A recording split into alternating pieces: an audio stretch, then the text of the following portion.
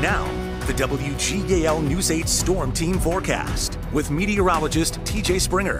The wind and the cold have been the big story once again today, but at least we saw some sunshine, not too much snow, some flurries and snow showers out there, especially in the wee hours of our Saturday. But now all that energy starting to work away from us. But gusts today still got up beyond 30 miles per hour, even 40 in the capital city with sustained wind likely between 20 and 25. Gusts though, Carlisle, Lebanon, York, and Lancaster, all between 30 and 35 miles per hour. So that could still lead to some blowing and drifting snow through the overnight. Want to watch out on some of those country roads for some slick conditions. I've seen it even on some of the on and off ramps here around the city this evening. The big story still, wind chills close to zero through tonight as well. That's why we've kept the impact period going. Here's our live look in Lebanon, still seeing the cloud cover overhead, still a little bit of lingering upstairs energy, but as that starts to work away from us, high pressure at the surface will build in,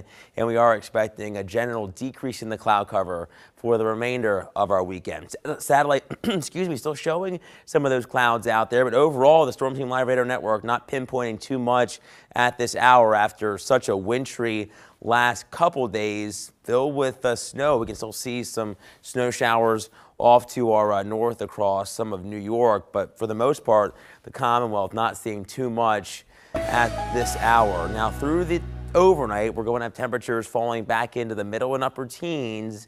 Wind chills, though, when you factor in the breeze from the northwest, will likely be around -2 to 10 degrees. It's not going to feel good really at all. 5 to 10 with the wind chills for tomorrow morning. And then for the afternoon, low to mid 30s with a bit more sunshine as high pressure continues to build in with those feels like temps in the teens and 20s. With that high pressure, the wind will finally start to diminish late. Now we did hit 24 degrees today.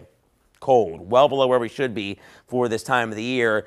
And with some of those snow showers, officially picked up 4/10 of an inch of new snow at the airport since midnight. But most of us didn't see too much activity in that regard as that system continued to pull away. We're at 21 now in Selinsgrove, 24 in Carlisle, sitting in the 20s as well in the Red Rose City.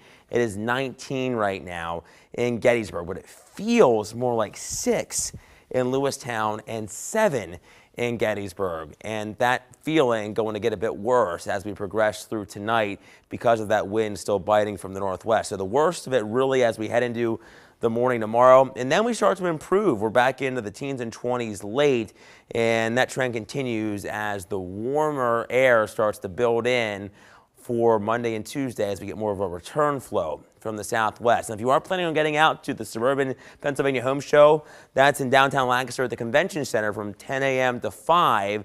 Temperatures going to be right around freezing by 3, with wind chills still stuck in the teens and 20s. We'll dip to around 28 degrees by 6 o'clock. Here's a predictor as we time things out through the remainder of the night.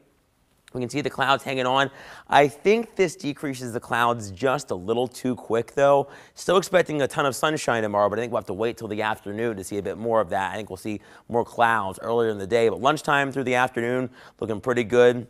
Just cold, but we're going to start to warm things up as we progress through our Monday as that wind flow starts to change. Seeing those areas more from the southwest will start to boost our temperatures. We're back into the upper 30s on Monday for the News 8 Storm Team forecast here. Tuesday 40s, and look what's next, 50s, but we trade the snow for some rain as a rather unsettled trend develops here across the valley. A disturbance moves in Tuesday, watching out for a stray shower or two, but chances for rain higher Wednesday into Friday, and then the final system of the week could bring us some rain there on a Saturday, Regina, but behind it, we are back into the 40s. It looks